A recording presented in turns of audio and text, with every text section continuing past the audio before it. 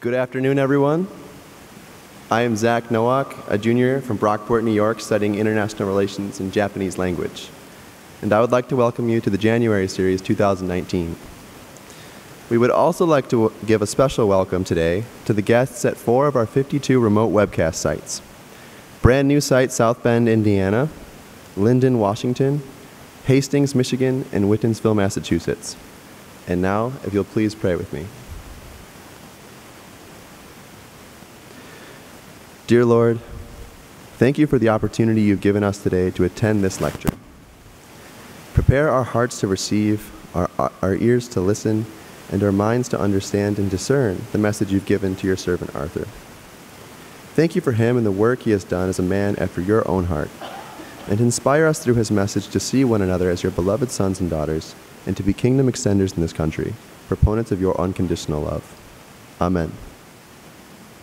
And now, Micah Watson, Professor of Political Science, will introduce our guest.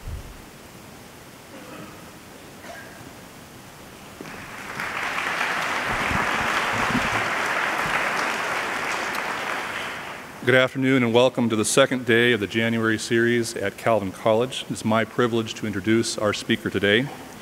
Arthur Brooks is a New York Times columnist, a New York Times best-selling author, a co-author with the Dalai Lama, a professional musician who spent many years playing in Europe, an academic with a PhD in public policy, professor for a number of years at Georgia State and Syracuse University, and starting this summer he will join the Kennedy School at Harvard University, where he will serve as a professor of public leadership and as a senior fellow at Harvard Business School.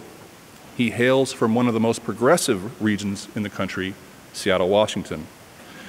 Given this resume, Seattle, academic, New York Times, Harvard, Massachusetts, it may surprise you to learn that for roughly the last 10 years he has served as the president of the American Enterprise Institute, perhaps the leading conservative think tank in the country, overseeing a remarkable period of growth for AEI. In a political and cultural season marked by polarization, frustration, and anger, as you are about to see, Dr. Brooks models a different approach to political engagement, an approach characterized by evidence and data and strong convictions, but more than open to conversation, with a conservative voice that is not just speaking to or for conservatives, and an emphasis on compassion for Americans of all stripes and conditions, an emphasis not tacked on to conservative principles, but because of conservative principles.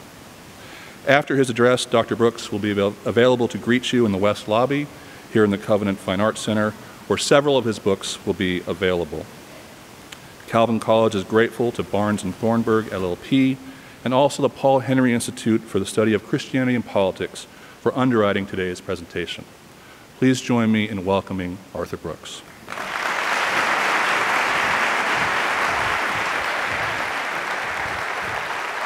Thank you so much. Thank you.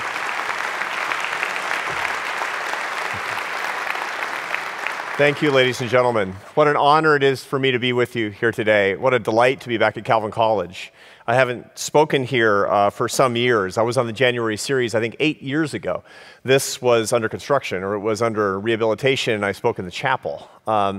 This particular auditorium, strangely, is not foreign to me, nor is Calvin College, nor Grand Rapids, Michigan. On the contrary, when I was a sophomore in high school, my father came up with the crazy idea. He was a professor at Seattle Pacific University, obviously in Seattle, and he came up with the crazy idea of trading jobs and lives with a professor someplace else. And we went to Grand Rapids, Michigan to spend 1 year. I spent my sophomore year in high school at Grand Rapids Christian High School, of all things. And my father was a professor in the math department here for that 1 year.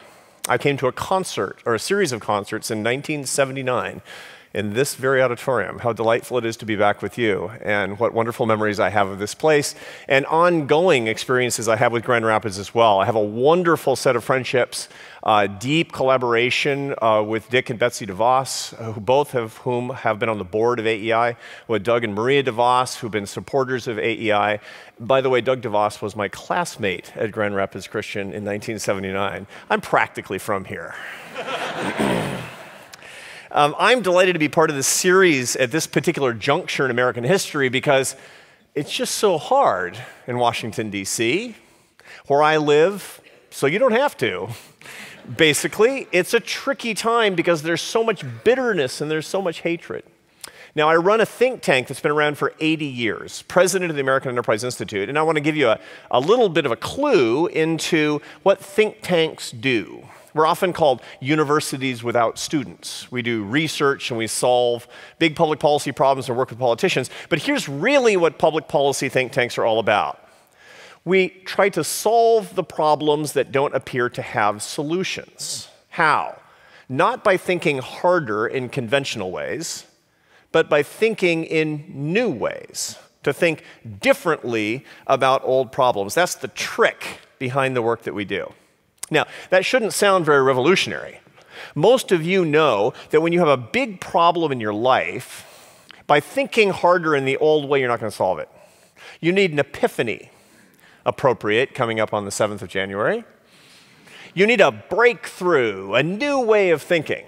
That's my stock and trade as president of AEI. All of you have experienced this, whether in your work or in your study or even in your personal life.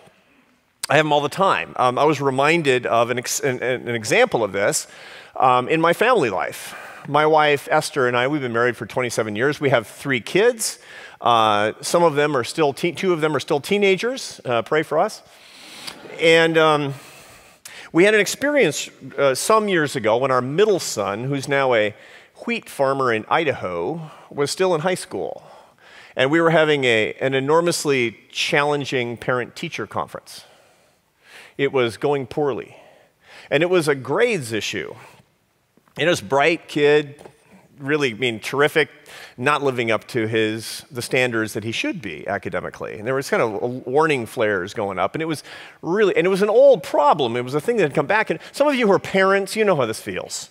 Those of you who are students, you probably did this to your parents. Go apologize. So my son, he was having trouble with his grades, and they were giving us a lot of warnings, and it was really stressful, and it was an old problem. We didn't know how to solve it. And we got in the car, and we were on the way home after this parent-teacher conference, and my wife, who's an optimist, she's from Barcelona, and we're not talking, we're thinking about it, and finally my wife breaks the silence, and she says, I think we need to think about this old problem in a new way. And I said, I'm all ears, sweetheart, because I don't know what to do. She said, at least we know he's not cheating.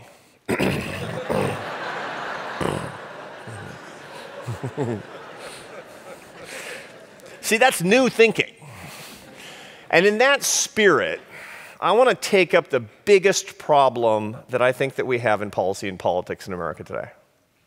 What's that? That's the way we treat each other as Americans. Okay, now, some of you are on the political right, and some of you are on the political left, and some of you are in the political center or nowhere at all. But I bet not one of you likes it.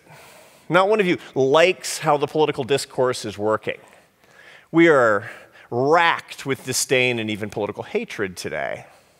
When the policy debates or the campaign debates were going on in the run-up to the 2016 election, and Hillary Clinton and Donald Trump were debating each other, and all of America was watching. I remember saying to my daughter, my 15-year-old daughter, now, honey, remember, this is not follow our values as a family, the way that these people are talking to each other. Amazing. These are candidates for president of the United States, and I'm warning my daughter not to behave that way. That's hugely problematic. And it's endemic, and it's a problem that's going all across the political spectrum today, and it's getting worse. And I want to find a solution that I can share with you, and I want to set us all to work in solving it, but I need a new way of understanding the problem. That's my subject today. Okay, now, when you talk about politics, frequently people will say that it's too angry. People are too angry with each other. Too much anger in American politics. And there is plenty of anger in American politics today. But that's actually not the problem. I'm a social scientist. I do work in behavior, and I have my whole career. And I can assure you that when you have a problem of relationships, anger is never the big problem. Anger and divorce are not correlated. It's surprising to a lot of people. It's reassuring to me because I'm married to a Spaniard. We've had 10,000 arguments and no hint of separation or divorce. Anger says, in a relationship, especially a relationship based on love, anger says, I care what you think and I want to make things better. The problem in American politics today isn't anger. The problem is much worse. It's what psychologists call contempt. Contempt is, according to the great 19th century philosopher Arthur Schopenhauer, contempt is the conviction of the utter worthlessness of another person. Anger's hot, contempt is cold. Anger says, I care. Contempt says, you're beneath caring about. That's, my friends, that's how we talk to each other in American politics today. And that's a big problem. Let me tell you how big a problem it actually is by taking you on a little tour in the world of marital reconciliation and divorce. Because I just used that example a minute ago, right? There's a psychologist. He teaches at the University of Washington in Seattle, who's a friend of mine. He's been on my podcast show and somebody who's actually featured in a new book that I have coming out in March. His name is Professor John Gottman. Gottman runs the Gottman Marriage Laboratory with his wife, Julie. He has literally brought thousands of couples back together that were on their way to the divorce court. He is my hero. Because anybody who keeps families together, anybody who keeps couples together, anybody who rejuvenates love is an American hero. Families are the basis of success in any culture across all of history, and you know it and I know it. Anybody who can keep a family together is doing good. And that's what John Gottman does. Now, he's an expert in diagnosing problems in marriages. You know, he has this actually very interesting kind of party trick that he can do. He'll counsel, he'll interview a couple for an hour. And at the end of an hour, asking in just a series of questions, these are couples that are quarreling, he can tell with 97% accuracy if that couple will be divorced within 3 years. What's he looking for? You want to know. If those of you who are married, you want to know. So you cannot do this. Expressing contempt. It doesn't matter if they're angry with each other. No problem. Go to it. Contempt, bad. Contempt means divorce. Now, how does he know if they're expressing contempt for each other? Sarcasm, derisive jokes, and most importantly, eye rolling. Eye rolling is the ultimate physical sign of contempt. Those of you who've had teenage kids have seen lots of eye rolling. That's sort of different. That's part of being a teenager. But when somebody who's your spouse or your coworker or your fellow citizen, somebody who owes you respect, rolls their eyes, it's almost like a physical attack. You never quite forget it when somebody treats you with contempt. And that's what we're doing to each other in American society today. Somebody says something you disagree with politically. Oh, it's the dumbest thing I've ever heard. Ad hominem arguments about, I know what you're really all about. Let me tell you why you think that. That's the stupidest thing I've ever heard. That's how politicians talk to each other. That's how the media trains us to act toward each other on both the right and the left. That is the level of discourse on many of our elite college campuses. Dismiss as worthless your political foe. Pure contempt leads to divorce. And that's where we are. That's the reason we can't get along. You know, when you're treated with contempt, you're going to have an enemy. You'll never quite forget it.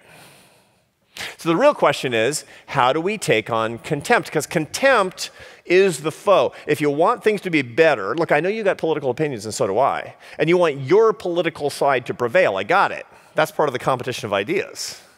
But if you really believe that we, as a democracy, we cannot sustain our nation until we get past this contempt problem, we have to find a solution that all of us can participate in starting today. Okay, that, my friends, I believe, is our challenge. Now, what's the conventional solution? Remember, I run a think tank, so I have to figure out what the conventional solution is and then reject it and move on to something bigger and better. So, what's the conventional solution to a country that's being racked with contempt? Here's the conventional solution. We need more civility. We need more tolerance. That's wrong. Why? Because those are garbage standards. If I tell you You know, my wife Esther and I, we're civil to each other.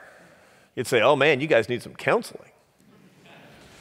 If I told you, you know, AEI, the place where I'm president, it's an okay place. I think my employees tolerate me. Say, whoa, you got some problems on your hands. Civility and tolerance are not a high enough standard for a great nation. What do we need? We need love. That's what we need. That's what we deserve. That's what we are called to, is loving our neighbor. Maybe even, if you believe St. Matthew in the 5th chapter, 44th verse of his gospel, maybe we need to love our enemies. If that's the standard to which you're called and to which I'm called, we need a better solution than civility and tolerance. St. Matthew didn't say, be civil to your enemy. Tolerate your enemy. Love your enemies. So how do we do it? How do we do something like this? I'm in the hunt now, and about 2 years ago I started thinking about this. I said, how do we love our enemies?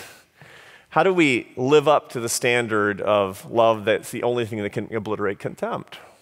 And I was looking for the big epiphany, because this is always the research project, is finding the big breakthrough. And I started, actually, I think I found the beginnings of it at a rally that I was speaking at in New Hampshire.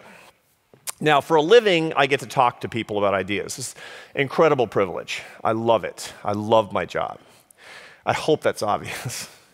I do 175 speeches a year as president of AEI. And I speak to all different sorts of audiences. I speak on really left-wing college campuses and on centrist business groups, and I speak to activist conservative organizations, and it's an incredible opportunity to share ideas.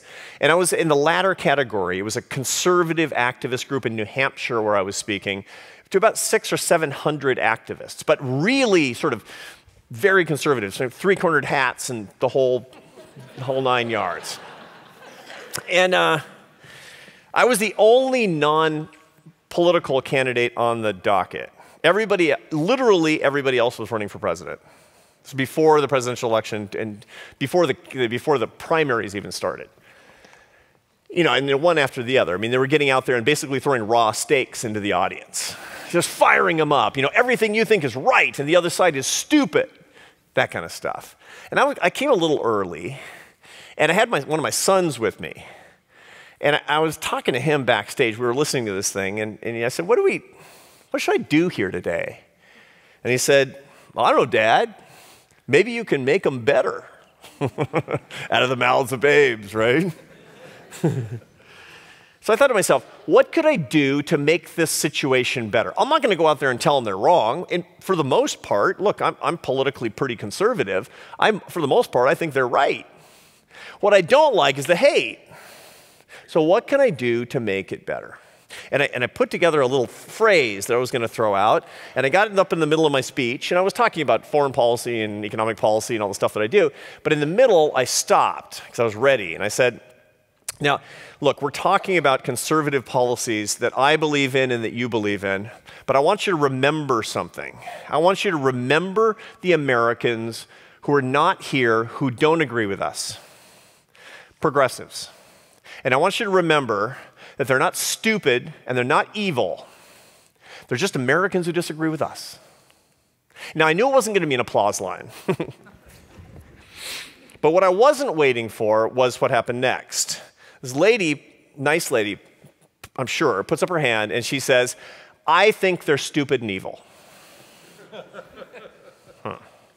Now, she didn't mean it to repudiate me, and I wasn't offended. It was a joke, and people laughed, kind of. But you know what I thought about at that moment? I thought about Seattle. Why? Because as you heard a minute ago, it's my hometown. You know, my dad was a college professor, and my mom was an artist in Seattle. What do you think their politics were? I'm the black sheep. I'm the odd one, right? And let me tell you something. When that lady said that, I know she meant it in jest. She didn't mean it to be mean. She was talking about my family, and I took it personally. I can tell you, there are a lot of things, but they're not stupid, and they're not evil. They're my family. And here's the epiphany. You got strong views, and so do I. When was the last time you heard something about your family stated by somebody on your side that you don't even know? Quick quiz. I'm going to ask for a show of hands. How many of you love somebody with whom you disagree politically? 100%. Close enough. I'm rounding it off to 100%. And that's really, really good news. I'm really happy to hear that. Okay. When was the last time that some guy on TV on your side effectively said that your sister-in-law is stupid and evil? Did you take it personally? When was the last time at a party somebody who agrees with you went out and kind of insulted your mom? Did you say something? My dad used to say when I was a kid that the mark of moral courage is standing up to the people who agree with you on behalf of people who disagree with you. See, it's really easy to stand up to people who disagree with you. They're wrong, right? It's really hard to stand up to people who agree with you. And yet, that's the only place where you're going to get traction. You have no credibility standing up to people on the other side. You have tons of credibility to the one who stands up to your own side. This is the epiphany. That's what we need to do. This has to be a systematic program of standing up to our own side, no matter what our side is, on behalf of the other side. Not agreeing with the other side, but standing up to for the other side. And in so doing, we will be agents of unity, of harmony, of solidarity, and of brotherhood. How? See, that's hard, isn't it? How do we do it? How do we remember it? How do we make ourselves agents of that kind of change? So that's the next question that I had in my research agenda. That's how we do that. Now, the first way to answer that is to remember, or to think, or to reason why we display so much contempt in our politics today. You know, I've done it. I confess to you. I've rolled my eyes. I've laughed derisively. I've dismissed people. I go on TV a lot. I'm sure I've done it for national audiences. Why? It's not because I'm being a bad person. It's not that my heart is dark and filled with hate. It's because I have a bad habit.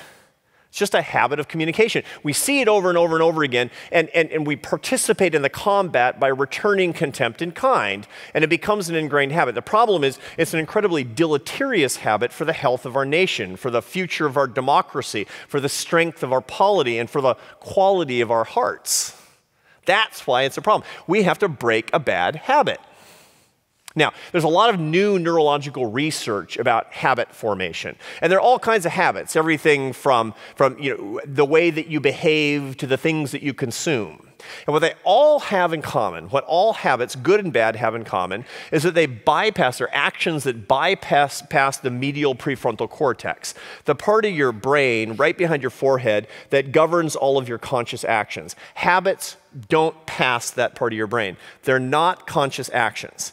They involve a part of your brain called the nucleus accumbens. That's a deep, deep part of your brain that was evolved more than 1 million years ago, before the medial prefrontal cortex was even a thing. Why? Because it was important to have habits that would bypass consciousness, that you could do things automatically that were important, that were good, that would keep you alive. The problem is they now reinforce bad habits.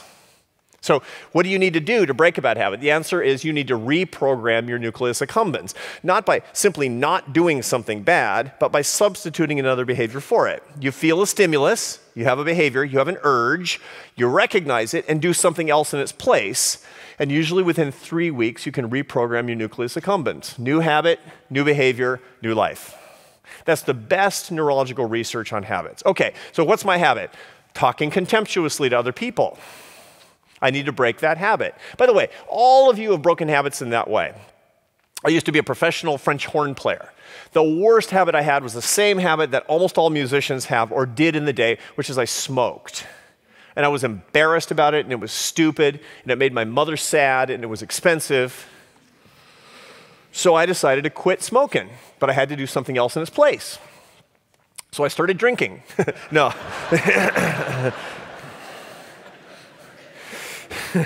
The bottom line is if you've got a bad habit in your communications, when you feel the urge to do something, you need to do something else in its place. What? What should you do when you're treated with contempt? What should you do when you feel contempt? You feel an eye roll coming on. What do? You know, I've done a lot of work, as you heard. I'm a co-author with and collaborator for a long time with His Holiness the Dalai Lama. It's a very unusual partnership. A guy who runs a conservative think tank in Washington, D.C., and the head of the Tibetan Buddhist people, and literally the most respected religious figure in the world, who lives in the Himalayan foothills in Dharamsala, India. I've been working with him for a long time, and it's a beautiful friendship that I value very highly, and he's a wise man. And about the time that I was going through this research, I was thinking, how do I break this habit? How do I advise people to break this habit? I was talking to him because we're making a documentary film called The Pursuit, which is coming out, by the way, this spring. And between takes, I said, Your Holiness is the Buddhist monk, 80 years old. I said, Your Holiness, what should I do when I feel contempt for another person? And he said, practice warm-heartedness. And I thought to myself, you got anything else? Because, you know, that just sounds sort of weak, right? Practice warm-heartedness. But then I gave it a little bit of thought. It turns out it's not weak at all, is it? When somebody treats you with contempt and you feel contempt, the hardest thing to do is to answer with kindness and love. The hardest thing to do. And by the way, here's how the Dalai Lama practices that himself. For those of you who don't know, the leader of the Tibetan Buddhist people has been in this role since he was a teenager. He was exiled by the communist Chinese when he was a teenager and forced into exile with a small band of poor, impoverished, pacifistic Tibetans never to return to their homeland. Why? Because naked, aggressive communist force was trying to make the Tibetan Buddhists disappear from the public stage forever. They rolled over the Tibetans. He went into exile. And what did he do? He became the most respected religious figure in the world over the next 6 decades, keeping the cause of Tibet and freedom and religious freedom alive. He's a hero. You know who he is, most of you do. Why? Because he was aggressive? Because he was contemptuous? Because he wrote nasty op-eds and went on CNN? No, because he practiced warm-heartedness. He told me that he starts every morning praying for the communist Chinese leaders. Not that they'll give him back his homeland, but that they'll live good and happy and fulfilling lives. That's tough. See, contempt is for weak people, reactive people. Warm-heartedness is for strong people who are in control. Now, here's my question. How do I do that? How do I remember that? How do I react in the right way? And he gave me a valuable piece of advice that I want to pass on to you. If you're with me, if the big epiphany is that we have to fix contempt, and the way to do that is in our own personal interactions, and the personal interaction is to answer contempt with warm-heartedness, now you have to ask yourself, how do I do that next time? He said, it's simple. Remember a time when you accidentally did that. Think about it, meditate on it, and recall the sensation every time you're in another interaction like that. It's a standard psychological technique, as a matter of fact. And so I went back to my little room in Dharamsala. We were making this movie. I have this little room where I stay. And I meditated on it a little bit. I prayed about it.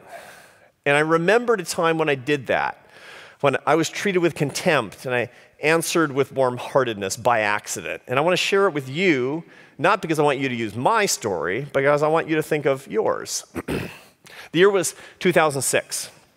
I was a professor at Syracuse University, and I was really happy because being a professor is the best job literally in the world. And I was beavering away in relative professorial obscurity. I was writing my academic journal articles, and I was teaching my graduate students, and I was writing books that nobody ever read. And which was great in its way. You always kind of dream about having an audience, but frankly, my books were very boring and very technical, and why would you read them? Okay, so in 2006, I was doing my main area of research was the economics of charitable giving. And I wrote a book that year, and I published on the difference between different groups of people. I wanted to know who thinks they give a lot to charity and who actually gives a lot to charity. And I broke down that difference with respect to religion and with respect to economic class and with respect to political party, right? And that turned out to be kind of controversial. But more than anything else, the President of the United States said something about it. And I went on TV, and pretty soon my book was selling hundreds of copies a day. And my life changed overnight. This happens to academics sometimes. It catches us by surprise.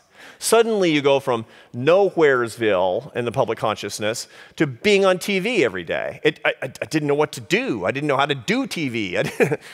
But here's the weirdest part.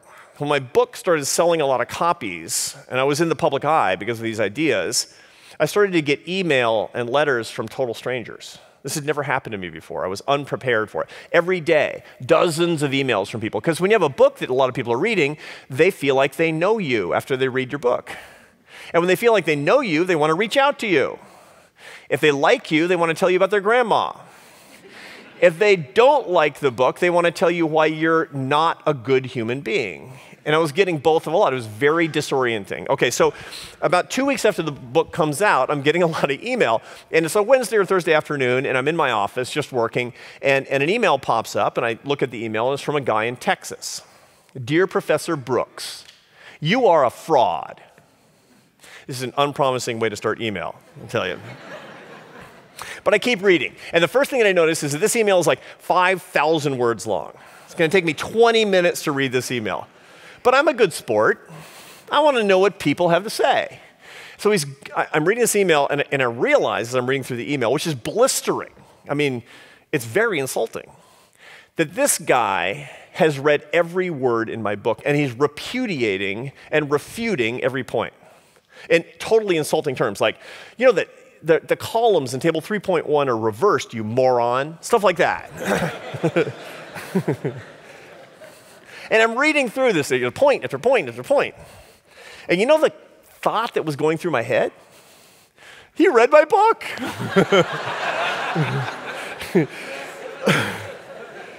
I was actually filled with gratitude. Why? Because I'm an academic.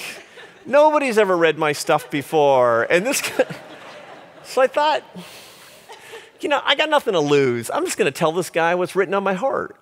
So I write back, dear so-and-so, I know you hated my book and think I'm a stooge. I got it. But it took me 2 years to write that book. I put my whole heart and soul into it. And you read every word. I'm so grateful to you for that. Thank you. Send. All right. I mean, nothing's going to happen. He's not going to answer me. I know. I'm go back to work. 15 minutes later, ding, his response pops back up. I'm like, oh boy.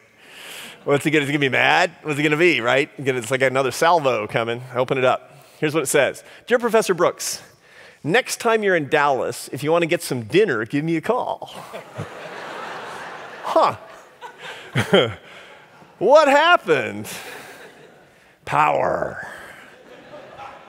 Just with a few words, I turned an enemy into a friend. Did he suddenly agree with my book? No. He still thought it was terrible, I'm sure.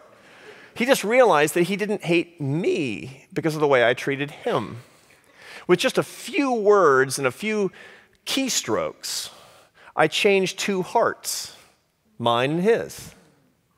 That's, my friends, the power of treating contempt with warm-heartedness, even if it's a mistake, even if it was by accident, even if it was inadvertent. And I learned something that day, and the Dalai Lama called me to remember that, and I did, and it's changed my life. Because what it tells me is that I can do that again and again and again, and so can you. So think of your example, and remember how it set your heart on fire. That is the solution. Your solution, my solution, each one of us, how we can start to be the beginning of the solution to America's biggest problem. Each one of us needs to be an agent answering contempt with warm-heartedness. Okay. Each one of us can be an agent in answering contempt with warm-heartedness. Because you're going to be treated with contempt. If you're on social media within the next hour, if you're talking about politics within the next 24, you're going to have an opportunity. Now, my last few minutes, I need to be a little bit more specific. Because what I want to do is I want to give you a handbook on how to do it. I told you I have a book coming out on March 12th called Love Your Enemies. And this is a handbook that tells you how you can do exactly what I'm talking about. It gives you a step-by-step approach. And I want to give you 3 examples that are actually from this book, things that you can do, that you can put into action starting today. What can you do to answer contempt with warm-heartedness? What can you do to be part of the solution of the problem? Now, answer number, I was going to say number 1, I'm going to call this answer number 0, because here's not the solution. Agree more. It's not the solution. America doesn't need more agreement. We're like, oh, let's all get along. Let's have a third way. Let's all just compromise and shove to the sides the things that we disagree on. That's wrong. That's mediocre. That's not the American way. The American way is the competition of ideas. The single biggest philosophical advance of American society that's truly changed the world and made a world that was almost completely poor into one that's mostly not. You know what it is? It's the idea that competition is good. Now, that doesn't mean shutting down competition by trying to blow up your foe. It means cooperating and to see who can do something better. It's true in sports. Competition in sports is the reason that you turn on football on Sundays. If it was one team, it wouldn't be interesting. It's the reason that we love it in politics, is because democracy is a good and beautiful thing. That's competition. It's free enterprise, which has made us the richest country in the history of the world, and one where, in general, we don't envy people who've done well. And we need it again in the competition of ideas. And the competition of ideas means disagreement. So agreement is not what I'm calling you to do. That is not one of the solutions. You need to disagree, not less, but better. So what are the solutions? Number one, I'm going to call you to rebellion against the forces that are driving us apart. As they used to say in the 60s, stand up to the man. I have data that show that 93% of Americans hate the culture of contempt. 93% of Americans dislike the way that we treat each other and think it's pushing America into decline. And I agree with that, and I bet most or maybe all of you agree with that as well. Now, who are the 7% who disagree? They're the ones who are making a profit on it. They're the ones who are getting richer and more powerful and more famous by making us hate each other. Right? Okay, so what I want you to do is get into your head somebody in that category who's pushing us to hate each other and making a profit off it. Right? Somebody in media who's telling us to hate our enemies. Somebody in politics who's saying the other side is stupid and evil. Somebody in entertainment. Somebody on an elite college campus someplace, a professor who's saying that we have to hate people for whatever particular reason. Okay? Get that picture in your mind of somebody. Think of a particular person, right? It's wrong. You got the wrong impression. Because you just thought of somebody who disagrees with you. You need to think of somebody who agrees with you, don't you? Now, what I want you to do over the next week is put together a list of people you agree with and who agree with you who are in the 7% driving America apart. Somebody who are in the business of making us hate each other. Make the list. Go slow. Be careful. Make the list. Now, turn those people off.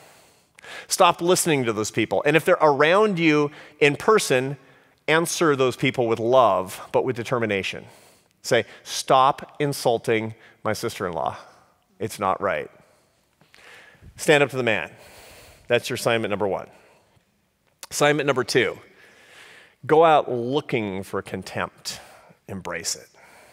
You know, it's funny, when there's something that's really, really bad, usually I would tell you, run the other way.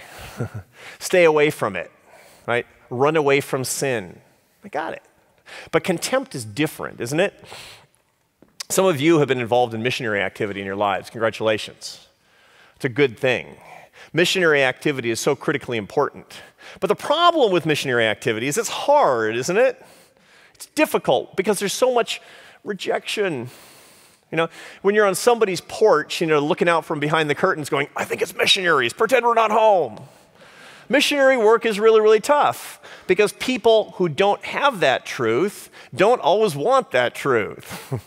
Okay, so I have a radical suggestion on how to make missionary work easier. Only go to the houses where people already have the faith. Well, that's idiotic. because that's not the people who need the missionary work.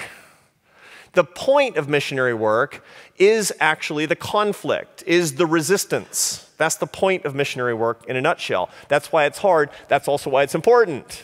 People who don't have the truth need the truth. You're the conduit of the truth.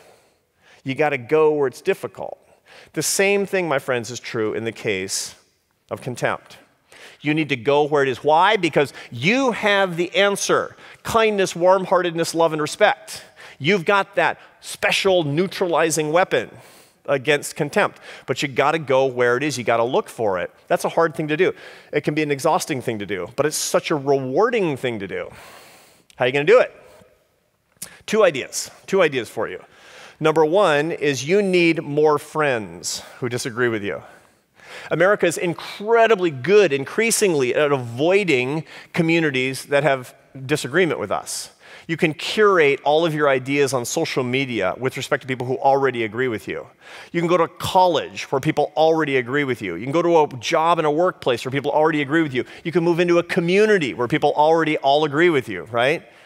Don't do that. I mean, look, if you're already here, fine. But look for a way to meet people who disagree with you. And when you get there, engage people in polemical conversation, but do so with love and with respect and kindness. Because you know what? They're probably never going to have met somebody like you. You are a representative. Remember, it's the funniest thing. You know, one of the things that they say in mission work, one of the key pieces of advice that missionaries always get is remember, everything rides on how people see you as a person. If you're doing something sinful, if you're doing something negative, people are going to attribute those characteristics to all the people with your faith. That's the key point of mission work, is being magnetic, is being winsome, is being attractive, is being above reproach. Same thing with you. Make new friends, and by force of your love, make your point of view attractive.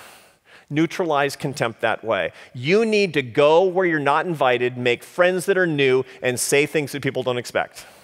That's assignment number one of meeting contempt. Assignment number two is very practical.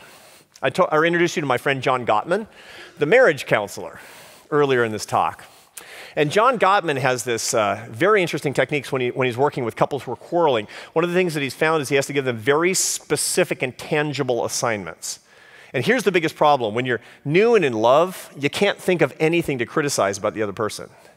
But when you're quarreling and maybe going to divorce court, you can't think of anything except criticisms of the other person. So here's his assignment. The members of the couple have to carry around notebooks, and they can't criticize the other person until they've said 5 loving and affirming things. It's called the Gottman 5-to-1 rule. In other words, I want to criticize my wife because she picked me up late, but I got to say 5 loving and affirming things first. And it's super hard for couples that are really quarreling. And by the way, even if you're not quarreling, do it. Do this. I recommend this highly. But here's my point. Do this in political life as well. If you are on social media, you need to send out 5 loving and affirming messages about people you disagree with before you can forward 1 article that criticizes the other side. Imagine living the 5-to-1 rule. By the way, by the time you get through the 5, you're going to forget about the 1. And everybody's going to know you as that nice person. You're going to get invited to fewer parties, probably. But it's going to be so good. Because you didn't like those parties anyway. Find contempt. It is your objective to find it and meet it. Okay, last assignment. Practice gratitude. You know, when I told you that story about that book and the guy in Texas, the one thing I said to him was thank you, right? My form of warm-heartedness, just because it's so efficient. You can do that too. And it turns out that has a huge background in the social science literature. There's a book, a wonderful book. It's the first big self-improvement book in the English language called How to Win Friends and Influence People. All of you who, like me, are over 40 have read it and forgotten it mostly. Anybody who's under 30 hasn't been encouraged to read it. Go read How to Win Friends and Influence People. It sounds like a guide on how to bend people to your will. It's not. It's a beautiful book about how to treat people with morality and to treat people with ethics. And one of the things that the guy who wrote it is Dale Carnegie. And what Dale Carnegie does is he travels around the United States. He finds the most successful people in every profession. He just interviews them about their secrets to success. And there's one point where he goes to a magician, the most famous magician of his age in the 1920s, named Howard Thurston. And he goes to his act on Broadway. This guy's been doing the same tricks for 40 years, rabbits out of hats and card tricks. And he wants to know why this guy's so successful. So he's sitting in the audience watching, and he realizes that the secret to success is not the amazing tricks. It's the interaction. It's the relationship between Howard Thurston and his audience. He's super into it. I mean, he's totally engaged. This is after 8 shows a week for 40 years. And, you know, they laugh, and he laughs, and he's just involved. And so afterward, he goes back to Howard Thurston's dressing room and says, I see the secret to your success. It's your involvement, your relationship with the audience. How do you do it after so many years? And Howard Thurston says, it's actually simple. Each night before I go out, I'm in my dressing room. I say this little meditation. I'm truly grateful for the people in this audience who make it possible for me to make my living doing something that's very agreeable. And then the important part comes. Before he hits the footlights, he says, under his breath, I love my audience. I love my audience. I remember reading that, and it affected me so much. It affected my career. What do you think I said before I came out on this stage? And it's true. I didn't have to convince myself. I am so grateful to you. I love you. And why? Because I'm making my living right now. It is the most beautiful thing I could possibly do, to spread ideas of aspiration and affirmation and love, because this is my life's calling, and you're making this possible. Howard Thurston gave that advice to Dale Carnegie, and it turns out he was just doing good social science. There's a wonderful study from 2003, University of California at Santa Barbara, where these psychologists, they took these undergraduate kids and they had them make lists. So half the kids, it's like a drug program where they had treatment and control. So the treatment or the control group, they made lists of current events, top 5 things in the news. And the other half made lists of things that they were grateful for in their lives. The top 5 things that they were grateful for. And then look at their list for 5 minutes every day, and every Sunday they had to update their lists. At the end of 10 weeks, they measured their level of happiness, and the gratitude listers were 25% happier than the current events listers. My friends, that's free. You can do that. No. You should do that. I am doing that. And it's very important to my life. That gratitude reminds you of the natural warm-heartedness that you should be displaying. The gratitude that comes from living in a community that's affirming and a family that's loving and the greatest country in history. We get to be here. How could we not be grateful? And therefore, how could we not be warm-hearted? That's how gratitude works. Make your gratitude list. That's assignment number 3. Now, here are my last words. I just referred to missionaries who have my unbounded respect and admiration because their work is so difficult, but on the other hand, it's so joyful. I'm calling you to be missionaries. I'm calling in this secular apostolate of answering contempt with warm-heartedness and bringing America back together again. It's missionary work, isn't it? It's looking for a way to sneak in and change the way that people think and the way that people feel. And I'm reminded of this image, and this is the last image I'm going to leave you with before we go to a little Q&A and before you go off and have lunch. My wife, Esther, and I, we do marriage prep classes at a Catholic retreat center near our home. So we have 25 or 30 couples once a month that get together, and we talk to them about the secrets to a good and healthy marriage. And it's wonderful. It's really fulfilling. It's fun. But there's at the chapel in this retreat center where we meet, there's a sign over the door. But it's not a sign over the door when you're coming in. It's a sign over the door as you're going out for the parishioners, for the congregants, for the members to read as they go out into the parking lot and leave after services. And here's what it says. You are now entering mission territory. So here's the last image I want to leave you with. I think I know the secret to the problem that we have in politics today. I think I know what to do. I think I know what I need to do and what you need to do. But I want you to remember one thing. So as you leave this auditorium today, I want you to imagine a sign over the door. As you leave today, you and I, we're entering mission territory. God bless you and thank you.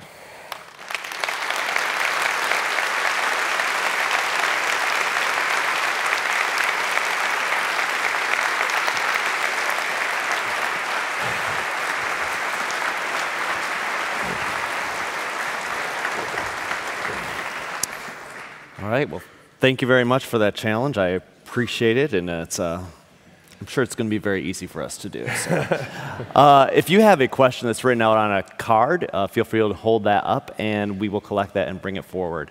I'm Rick True. I'm the Director of Alumni and Community Relations here at Calvin, and we'll take questions by Twitter and by email and by the cards in the audience. So I'm going to start with a question that came in from a student wondering, how do you go about setting up a personal mission statement and mission and vision statement to align with your values? You know, this is one of the things that I recommend to everybody, is that once a year, typically on your birthday, that you write your personal mission statement. And that's not the what of your life. I'm a dad, a grandfather, a brother, a friend. No, no, no. That's a what statement, a why statement. What's the why of your life? And furthermore, you get 12 words. So, you know, don't go on and on. Don't be long-winded. Get it done. Remember it, and then share it at every possible opportunity without being heavy-handed.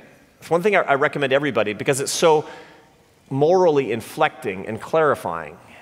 So how do you set about doing that? You have to think about what is most important in your life, who you're trying to serve, and what do you stand for is basically what it comes down to. You know, and people have done this all throughout history. I was talking to a fantastic group of students here at Calvin this morning, and they related the story of my favorite composer, Johann Sebastian Bach. And Bach was asked, I was a classical musician for 12 years, and Bach was my favorite composer. Near the end of his life, Bach was asked by a minor biographer, whose name has been lost to history, why do you write music?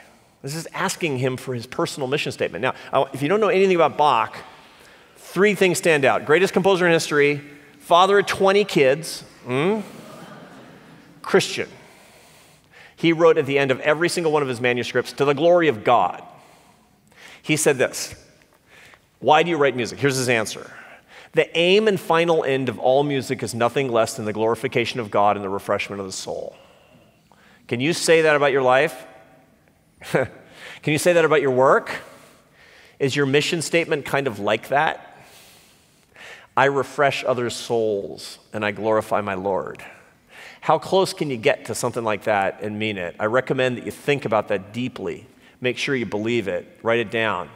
Review it every year and share it. If you do that, money back guarantee, you're going to like what happens.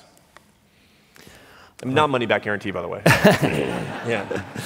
I've gotten several questions that have to deal with how do you respond in love to people who have views that you think are immoral or especially hateful. Yeah.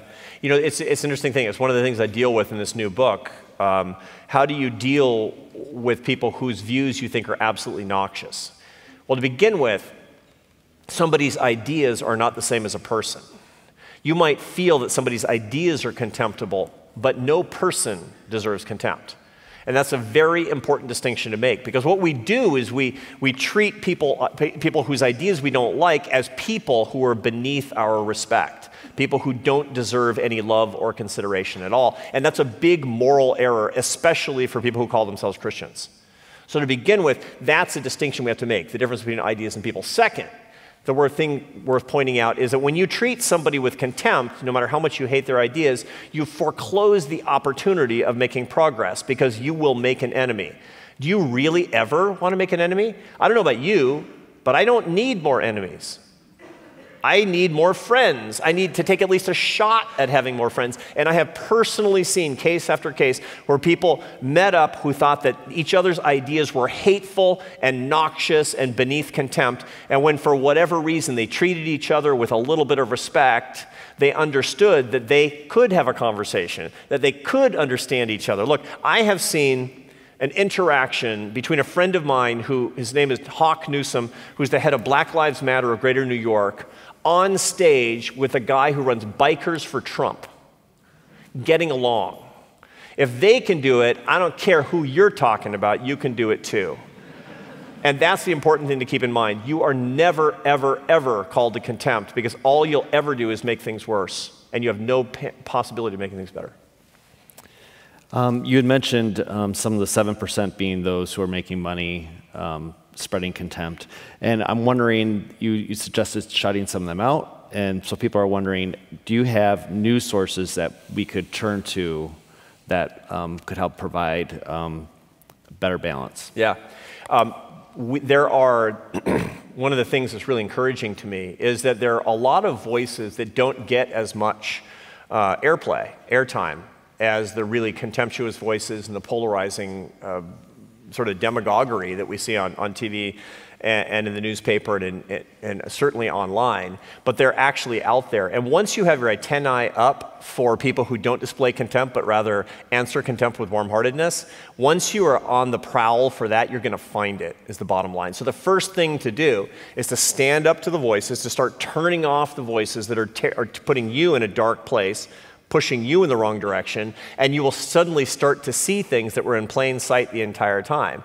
The people that you want to be associated with, that's the best way to do it, but you have to turn down the volume. The screaming from the 7% is making it impossible for you to hear the best leadership in the 93%. Thanks. This question is from a music major and a Seattle native and a Calvin grad. Wow. Yeah. It's like there's two of us. I'm not a Calvin grad, but close enough. Yeah. I'm curious if something specific prompted you to pursue public policy after your career in music, or if you've seen an overlap or influence between those two areas of your life. Yeah, thanks for that. I think that's my friend Josh, right? Because we were in the class earlier today, that was a question that we got. And the answer is absolutely. Music is central to everything that I do. I mean, it's what I've done since I was, when I was 9 years old, I determined I wanted to be the greatest French horn player in the world. It's such a great country, isn't it? And I didn't make it, but I did make my, I did make my living as a French horn player for 12 years, from when I was 19 until I was 31 years old. I didn't finish college until I was 30. So I have a very different kind of path, and most of my influences have been involved in art and music.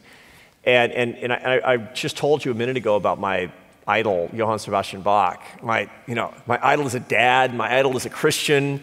Not idol, it's a bad word. Anyway, somebody that I really admire, certainly in art and music. And Bach, when he said, that quote that I gave you before, the aim and final end of all music is nothing less than the glorification of God and the refreshment of the soul. That cut, I love that, but it cut me like a knife. Because when I read that, I couldn't say that about my career as a musician. I was successful. I was playing in the Barcelona Symphony at the time. I was making a good living. I was playing music that I loved, but I couldn't say that. I couldn't say that I was serving God and serving man, because my heart wasn't in the right place. And I decided I was going to find something that really fulfilled that mission, Bach's mission, but for me.